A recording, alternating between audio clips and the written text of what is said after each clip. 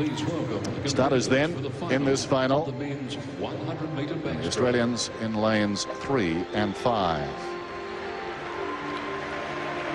Must have their toes underneath the waterline in the start. What they're trying to do, it's a diving term, actually trying to rip the entry, which means that their arms and their feet go through the one hole. You almost hear a rip, and there won't be a lot of splash. If there's a lot of splash, then they haven't done that effectively. And we'll see a lot of shots of the photos of these swimmers where the hands and the feet, and it's a beautiful arch.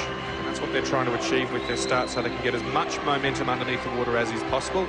And they must come up at the 15-metre mark or before. For the 100-meter freestyle at the recent World In lane 1, Championships. Bartosz Krayzelburg from Poland. Bartosz Krayzelburg. Qualified in a 55.34. Lane 2, the holder of 3 world short course records. For backstroke Lane 2, Neil and Walker from the USA. Representing Neil Walker is a 100 freestyle specialist, Neil Walker. a member of the silver medal 4x100 freestyle relay team on the first night, and qualified in a 55.20. 1999 and 2000 World Short Course Championships. Representing Australia, Josh Watson. Josh Watson. Lane 3. Third at the Pan Pacs in 99, second at the Commonwealths in 98, and qualified in 54.93. 100 and 200 meter And here's the man they must overthrow. Lenny Krayzelburg, the American. Lenny Krayzelburg. Born in Odessa, Ukraine. He's very popular here in Australia.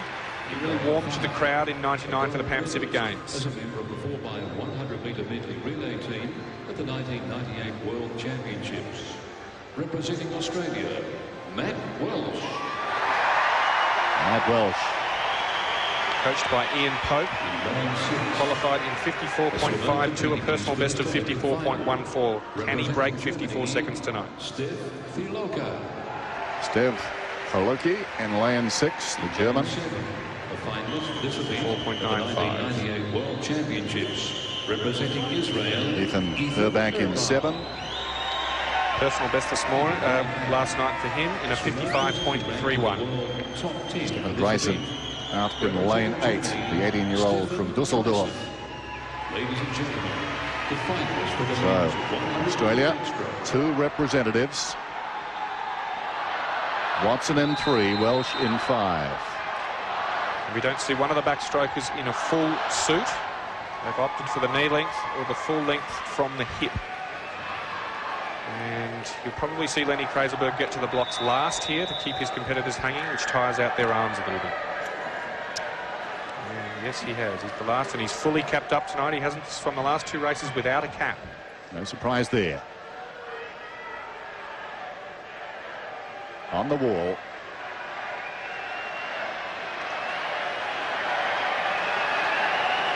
Crowd making a lot of noise. Take your marks. Set now. Krayzelburg uncoils off the wall. That was a classical start. The world record holder, the world champion, going in lane 4. Welsh got a great start alongside him, so Krayzelburg flanked by the Australians, and Welsh is going out solidly. Krayzelburg working through the middle. Watson just a stroke off the pace. Welsh is going to go after Krayzelburg here. This is the way you need to swim at these Olympic Games. Give yourself a chance to beat this world record holder. So the challenge is on. Krayzelburg around first, 25.99. Welsh in second place, 26.08. Nothing splitting the pair. They've separated from the pack. Back behind them, Watson is trying to go with them. Krayzelburg by a stroke.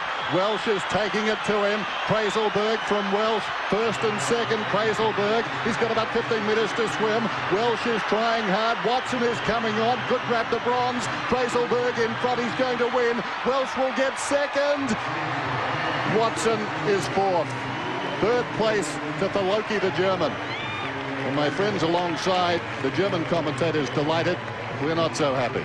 That is a new Olympic record for Lenny Krayzelburg. What a sensational swim by Matt Welsh. He gave himself every opportunity to get up there.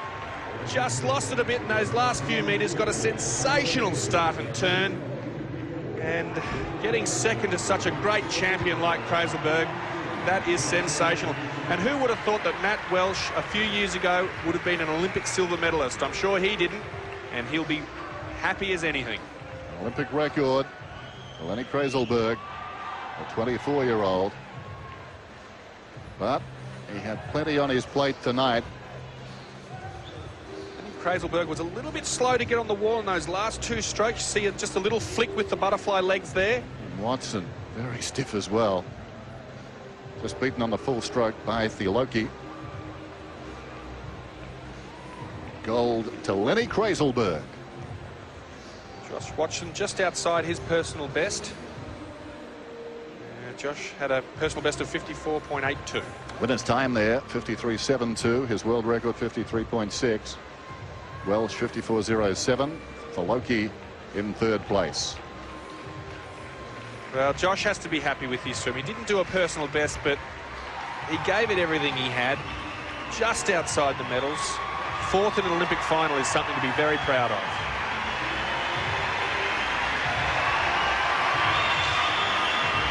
And the crowd are very familiar with Lenny Krayzelburg. He won here at the Pan Pacs in '99, endeared himself to the Australian crowd. He really worked the crowd last year. He knew he was going to come back here, and he knew he needed to be accepted if he was going to perform. He's a great champion. Underscoring that again tonight.